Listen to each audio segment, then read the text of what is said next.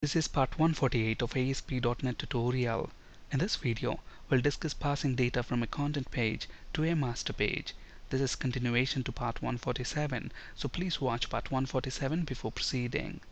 Here, we have a text box control on the master page, and we have another text box control on the content page. Let's say we enter some text here, and then once I click this button set text, we want to display this text in the text box control that we have on the master page. So essentially here we are passing data from the content page to the master page. Let's see how to achieve this. First, let's design our master and content pages. We'll be working with the same example that we worked with in the previous session. So let's flip to Visual Studio. So this is our master page, site.master. So we need a text box control on the master page. So let's include an HTML break here and then a text box control. And let's give it an ID, txtOnMasterPage. Alright, now let's design our content page, webform2.aspx. So instead of this text here,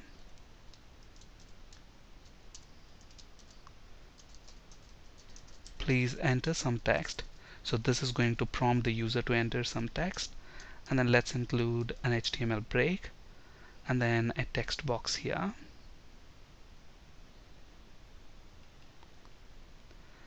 and a button, and let's change the text on the button to set text. Alright, so let's actually navigate to webform2.aspx and see if we get the same design that we have on the slide. Okay, so there we go. So whatever text that we enter here, and then once I click this button, we want to display that text within the text box that we have on the master page. To achieve that, the first step is to include a public property on the master page which is going to expose the text box control. So basically this property is going to return the text box control that is present on the master page, and notice that this is a public property, and then our content pages will be able to use that property and then set the text property of this text box control. So first let's include this public property within the master page. So within the code behind file of the master page, let's include a public property. So this property should return a text box control. So the return type is going to be text box, and let's call this property txtBoxOnMasterPage, and let's include just the get accessor. So we want to return which text box? This text box that has got this ID txtOnMasterPage. So let's copy this ID and return that from this property. You can either simply say return this text box, or you can use this keyword, this dot. Look at that, I get IntelliSense as well, txtOnMasterPage. Now what does this indicates here? This indicates an instance of this class. So what is this class site? Nothing but site.master. So essentially your web forms and master pages are nothing but classes. Okay, so in this class, we have this text box control, return that. Okay, alright, so we have our public property. Now within the content page, we need to access that property and then retrieve this text box control and then set the text property of that text box control. Okay, so let's navigate to webform2.aspx. Let's flip this to the design mode, double click on the button to generate the event handler. Alright, here we need to first access the master page that is associated with this web form. So how do we access that? Simply use master property, and look at what is this master property returning. It's returning master page object. Okay, so now on the master page that is associated with this web form, we have a public property. And what is that public property? Text box on master page. Now look at this, when I press dot and then when I say text box on master page, am I able to access that property? No, I am not. Why is that? That's basically because this master property is actually returning master page object. Okay, so in order for us to be able to access this property, we need to typecast that master page object to the actual master page. What is the actual master page for this web form 2? It's site.master. Okay, and what is this master page? It's nothing but a class. So basically what I'm going to do here is use the typecast operator,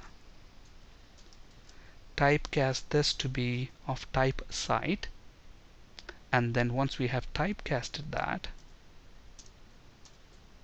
now look at this. When we press dot, we have access to that property, text box on master page. And what is that property returning? Look at the IntelliSense, it's returning a text box control. All you need to do is set the text property.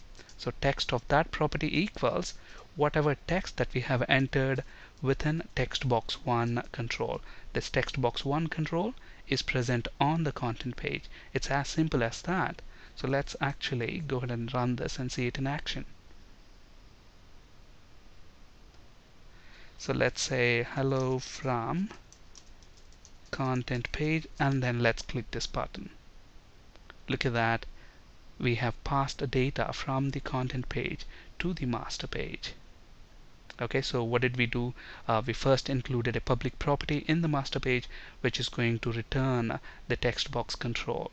And then on the content page, we're using that property and then setting the text property of the text box control that is returned by this property.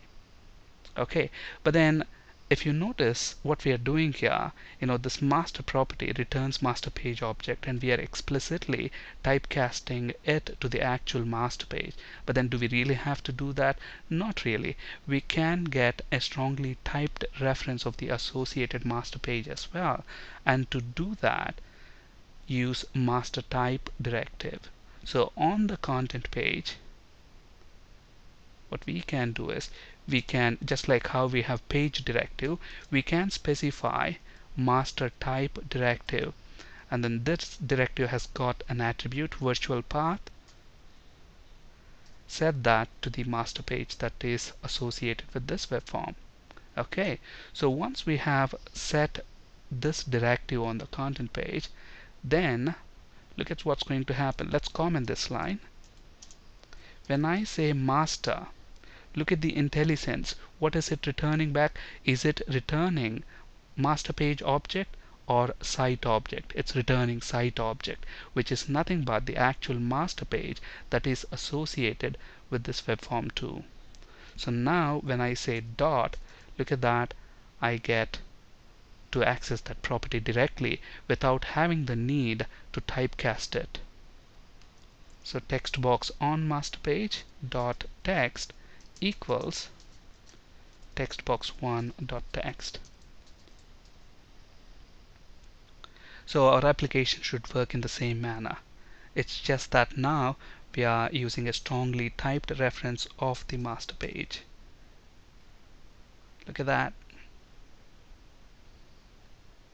So once we have a strongly typed reference, you can directly access the property without having the need to typecast it. Now, to retrieve a master page associated with a content page, there are two ways. We can use either the master property, which we have been doing until now, or we can also use page.masterProperty. So look at this. Instead of master property, let's comment this.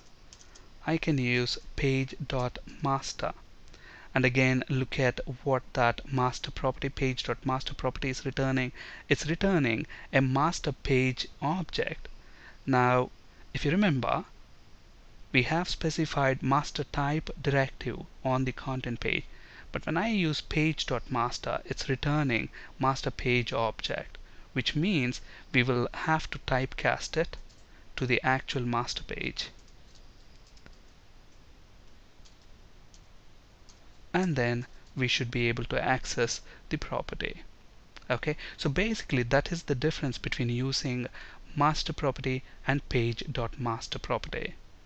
So when we use page.masterProperty, this property is going to always return an object of type master page object. and because of that we need to explicitly typecast it to the actual master page if we need to access its properties and methods.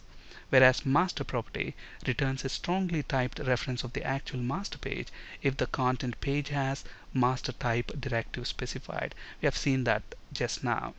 Otherwise, master property works in the same way as page.masterProperty. That's it for today. Thank you for listening. Have a great day.